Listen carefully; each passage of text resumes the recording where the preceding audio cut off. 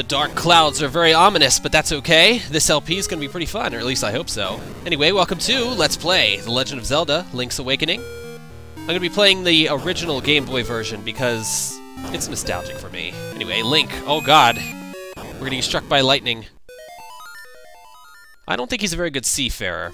Anyway, this is one of my favorite games on the original Game Boy. This and Metroid 2 were pretty much my babysitters. I had these things on the brick Game Boy.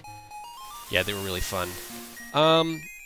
This is actually my favorite Zelda game, so I'm going to try and do it some justice here in this LP, and I really hope you enjoy, you know, what I'm doing. So, anyway, we've washed up on this beach. This girl is here to help us. I guess we'll figure what that's about in a few moments. There's also an egg on a mountain. Very strange, this place. Anyhow, welcome to the game, and here's your title screen. As you can see, this game was released in 1993 by Nintendo. As I said earlier, for the original Game Boy, and they re-released a DX version for the Game Boy Color. But I'm not going to be playing that one. I'm going to be playing this one. Anyway, Marty is the name of our hero.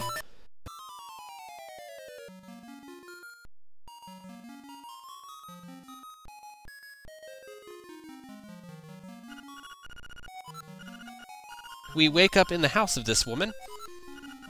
Mistake her for Zelda for some reason. No one's ever heard of Zelda. Who's Zelda? Okay, so apparently we've washed up on Koholint Island, and this guy has got something for us.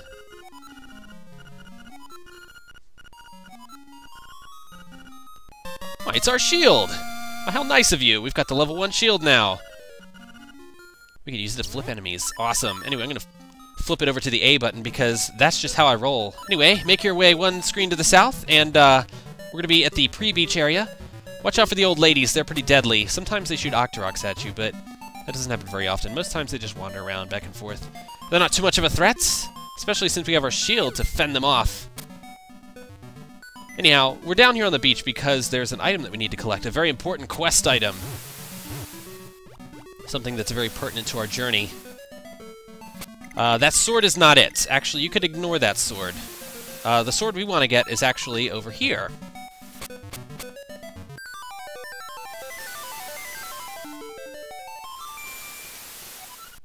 Oh, and we were kind enough to engrave our name on the sword. Hey, crab, I'm trying to do a cutscene here. Fuck you. Anyway, now we can go back to the west, and there's the item we want. But first we're going to hear a pretty long plot point from an owl. Yeah, he comes around from time to time to interrupt us. I don't know, something about a plot. It's not really important. Basically, you can't leave the island until you wake the windfish. To wake the windfish, you gotta collect a bunch of shit. Pretty much like any Zelda game. Go to dungeons, collect stuff, collect magical items, whatever. Anyway, we've grabbed the level 0 shield. This is the item we wanted because it's very important to our journey. Anyway, let's make our way to the first dungeon. It is actually one screen further to the south from the beach. This little teleporter is actually going to make our way to the top of this mountain here. Alright, and we're already there. That was pretty fast. Welcome to the first dungeon of the game, Turtle Rock. I know the game's saying level 8, but it's a lie. It's actually level 1. It's the first dungeon. Anyway. Alright, so the first dungeon item is the magic rod. It allows us to shoot burning energy. It's a pretty cool weapon. It's actually pretty superior to the level 1 sword. This dungeon also has another item, the power bracelets. It allows us to lift heavy things. And if we go one screen further to the south, another power bracelets. Actually, this is the level 2 power bracelet. It allows us to lift even heavier shits. But that's neither here nor there. It's mini-boss time! This guy wants to play catch. Basically, we can make use of our new power bracelets. Pick up the iron ball, throw it at him. Don't let him throw it at you because he does a lot of damage. Actually, this dungeon has a lot of very strong enemies for being the first dungeon of the game. I'm not really sure what's up with that. You'd think they put some easier, you know, enemies in the first dungeon. I don't know. Anyway. I like a challenge, so I'm not going to complain about it. If you fill all the black areas in that room, you get a key, but we really don't need a key right now. Keys are not that important. Fuck you, guy. Anyway, as in any Zelda game, the next thing we want to do after collecting the dungeon item is to find the boss, take him out, and collect the super special treasure.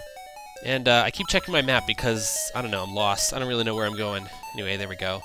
The boss is just north of the entrance. It's not really hard to get there. And here we are. You know, there aren't very many puzzles in this game. You just kind of travel from screen to screen, but... Hey, whatever. This is the Hothead, the boss of the first dungeon. For some reason, he is born of fire, he lives in magma, and his weakness is fire. Go figure. Anyway, he's pretty easy, which makes sense for a first boss. You don't want one that's too tough. That'll scare you away from the game. I don't know what he's talking about. Something about the plots. More talkings about the windfish, the dream. I don't know.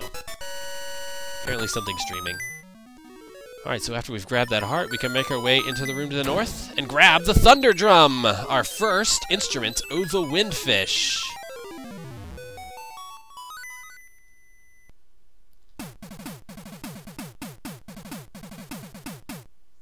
Alright, so the whole point of this game is to collect all 8 of these instruments and play them outside of that mysterious egg that we saw, so... Yeah, something about an egg. Anyway, that's not important.